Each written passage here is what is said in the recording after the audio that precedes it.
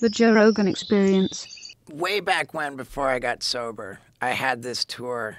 It was called the Don't Try This at Home tour. And I would promote every show by saying, I will be drunk and on drugs or your money back. And I'm in it. And you watched me get... What year was this? That it started in 2001, and I ran that till like 2005.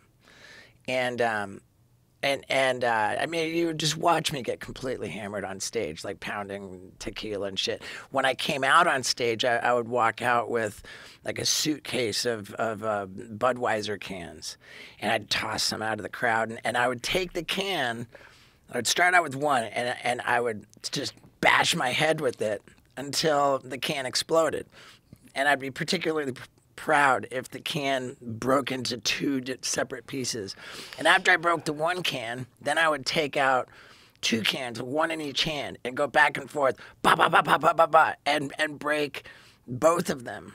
So every show I would break 3 beers over my head, and I would do that like every night. Oh my God. And that, like what I understand about the CTE phenomenon is that you're absolutely right. It's not about how hard you get hit. It's the accumulation of lots of little hits, and that's why football is the biggest.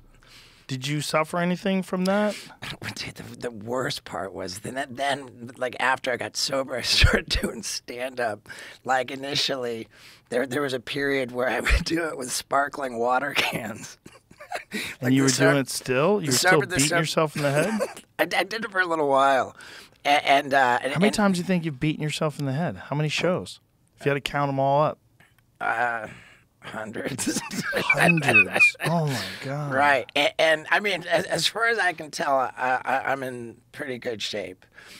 Tony Hawk told me one time, he says that he found out with regard to CTE that there's a gene which will make you predisposed to Alzheimer's disease. APOE4. Yeah. Yeah, and if you have that gene, then you're very much at risk for CTE. But if you don't have that gene, you're considerably less at risk. And he said that when he found that out, he went and got the test and determined that he did not have that gene.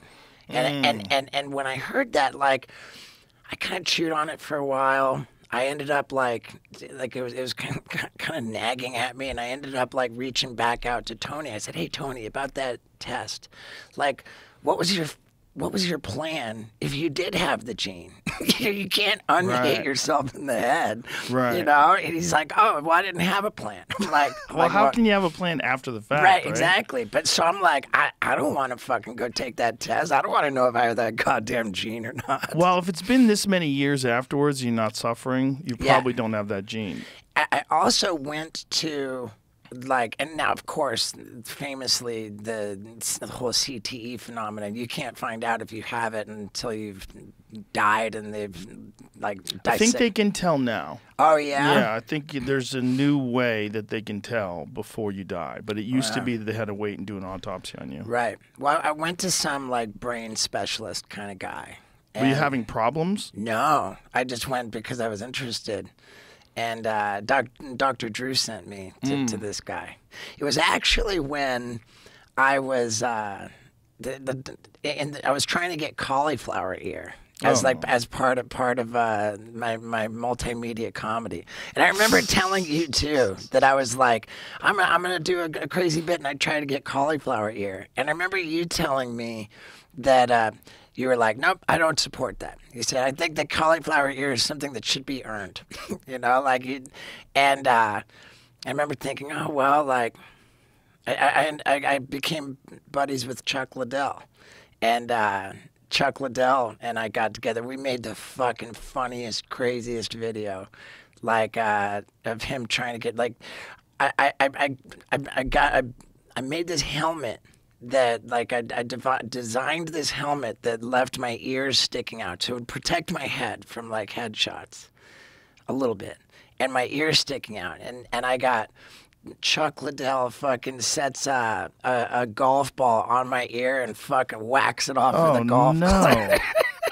Did you get cauliflower ear? No. Then we'd spent 2 days with Chuck trying to do it, and it just didn't work. Then I got together with Ronda Rousey and was on the mats with her, and she's like, her and Travis, just like roughing up my ear all day long, and they're looking at my ear. They're like, dude, we got it. That's it. You know, we got it. And then it just went away. Then I got together with Jorge Masvidal. He put his BMF belt over my ear, and he's just like punching it against a door. And he's like, dude, that's it right there, man. That's cauliflower. We got it. Still no? And then I got together with John Jones. Oh, my God. I had like the who's who. You're such a glutton for punishment. I had the who's who of the UFC Hall of Fame, like, give their best shot. And everybody said, dude, we got it. And then it didn't work. Dude, John Jones blasted my ear into oblivion. Like, with a, he took what at the time was his current light heavyweight belt, and like, oh yeah, there we go. Oh, Jesus Christ! And he's hammering your ear, dude. My God! He so upsettingly overdid it that my ear got blasted apart. And you still didn't get cauliflower. Dude. Oh, God, it's so bloody. Oh, my God, dude. Yeah. What the fuck? We're not putting that on. Did you get that? You just chipped it off? You didn't get stitched up? You just cut that little piece off? Just chopped it off. Oh, with no. Scissors. Yeah. So you have like the Evander Holyfield. Like when Tyson bit Holyfield's ear? Right. Dude, that was an idea that I pitched for Jackass like multiple times. I was like, do I want like Mike Tyson to bite a chunk off? Oh, no. Oh, my God.